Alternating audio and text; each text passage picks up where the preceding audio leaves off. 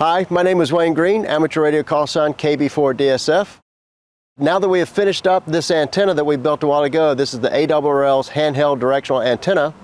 I'm going to use it now to capture a weather image from NOAA 19 as it passes over the ARRL headquarters.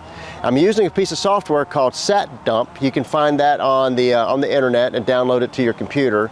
I'm using the RTL SDR. I'm using the version 3. And I've got that connected up to my laptop computer. I'm running Windows 11 right now with SatDump on it. I'm also using an app on my phone called ISS Detector, and I'm going to use that to track the satellite as it comes over the horizon, through the pass, and back down on the other side of the horizon. So yeah, so we're going to capture this with this weather image. Once we're finished with that, we'll stop it and we'll see if we can process it and actually get a picture.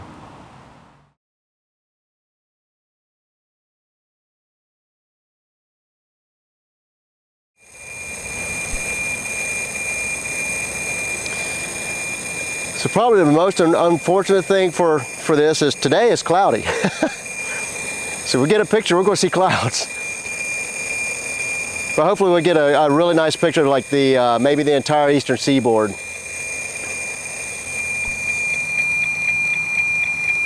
It's always great when you're doing this and you hear that and you know you're on it.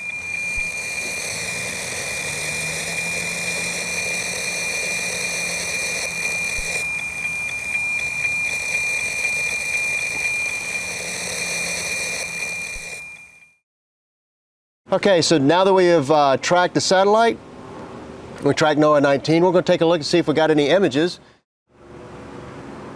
And there we have. We have a picture from NOAA 19. And I mentioned that we have some cloud cover, right? So here we are. There's the cloud cover. It's pretty dense. So we may not see much sunshine today.